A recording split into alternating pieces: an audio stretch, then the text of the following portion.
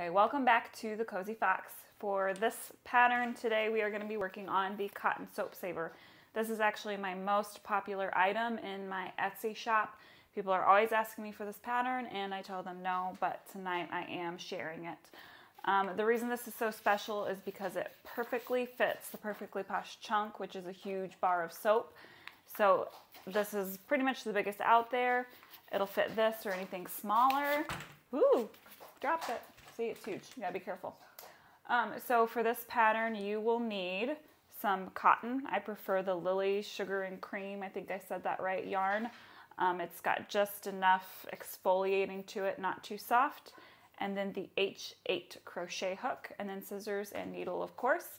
And you are set to start this pattern. All right, so I've already got my yarn. I've already got my slip knot done.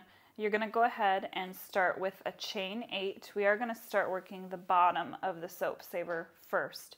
So chain 8.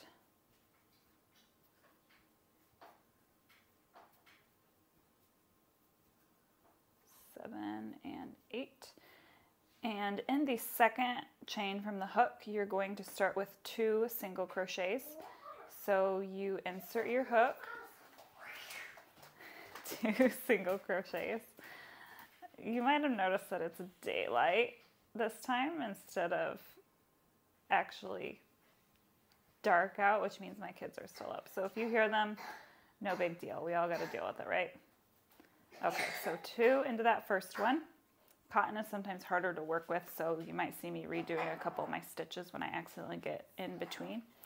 And then you're going to do 1 into the next 1, 2, 3, 4 into the next 5 single crochet or chains. You're going to work 1 single crochet. So I've got 1, 2, 3, 4, and 5. Now into this last chain, you're going to be working 3 single crochets, and you're going to kind of work over your tail just so it gets tucked in now. If you want to tuck it in at the end with your needle, that's fine. I just like to get it done with. So I'm working 3 single crochets into that last chain. And what that does is it turns your work. So now I'm working along the bottom of those chains that I just made. So I'm going to do 5, 1 into the next 5 stitches, 1 single crochet, sorry. So 1, 2, 3, 4, 5.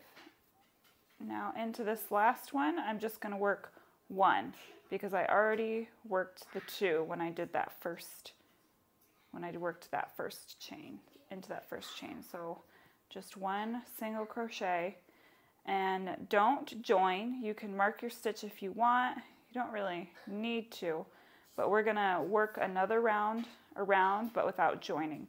So into this very first single crochet that we already did, I'm gonna work 2 single crochets.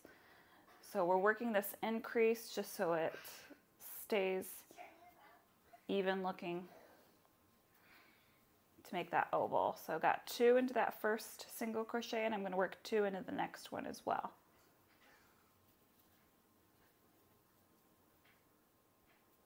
Okay, and now you're going to work 1 single crochet into the next 5. 1, 2, 3, 4, 5.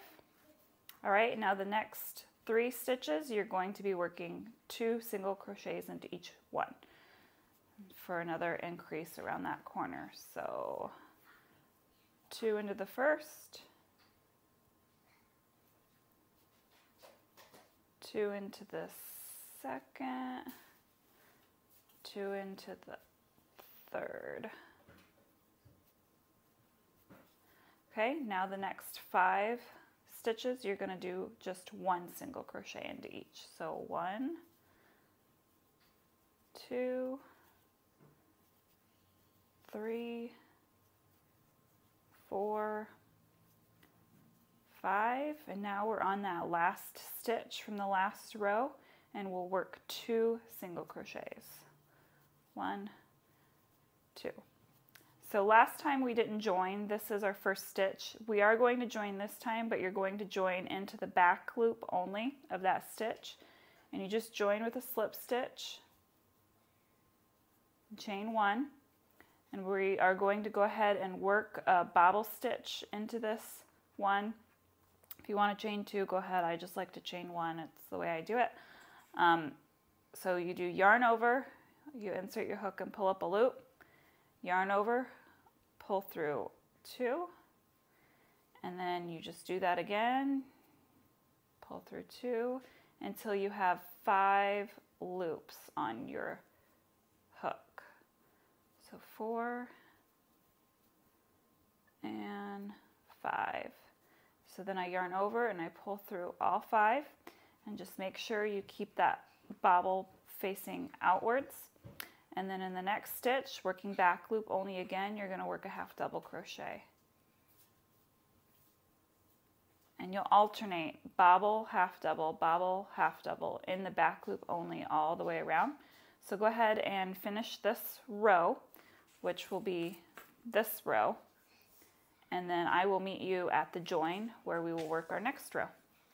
All right, now that you've finished this row, you should have 11 bobbles total, and you should end on a half double crochet so that it keeps that every other. So you're going to join into the top of the bobble stitch with a slip stitch. Get it through both loops there.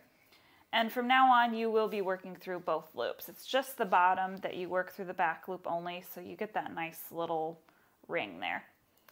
So you join with your slip stitch, chain 1, and now you are going to half double crochet around into each bobble stitch and each half double crochet.